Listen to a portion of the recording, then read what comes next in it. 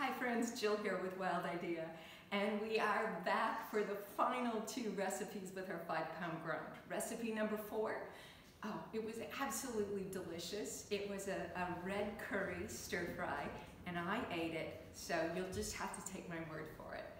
And the 5th recipe, well, we are having a burger contest. So my toss into the ring is a Jamaican Jerk Burger.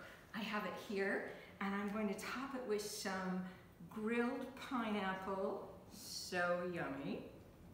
Put a few slices on there, and some caramelized onions, why not?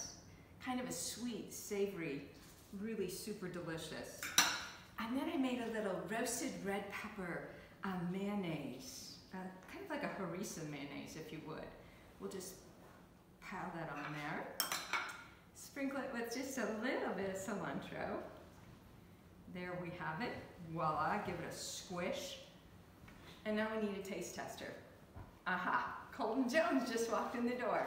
All right, Colton, are you willing to try that? Oh, absolutely. In front of God and everyone? Everyone. You better give it a Right. whirl. I'm going to give this thing a whirl. All right, squish it down.